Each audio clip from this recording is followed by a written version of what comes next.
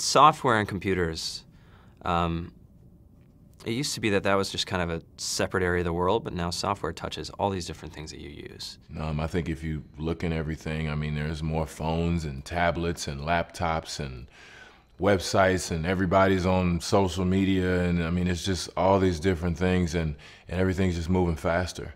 So just being in a position to kind of understand that language that's going to be the future, I mean, I think it's a good thing to do. It's absolutely crucial to know how to code and to understand how technology is built, even if you don't choose to, make a living or be a full-time software developer.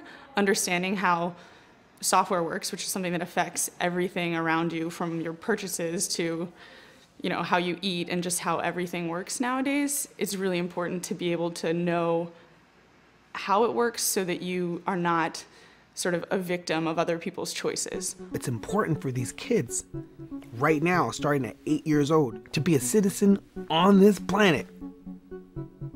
Hey, whatever country you're from, to read and write code.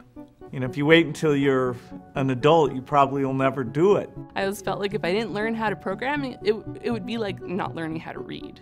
The future would just be closed to me. When I think about what we're going to be teaching in schools 5, 10, 15 years from now, I definitely think that computer science, or at least basic programming, is going to be as important of a skill as being able to do basic reading and writing. And I think we're going to look back and wonder why it took us so long to get to that point.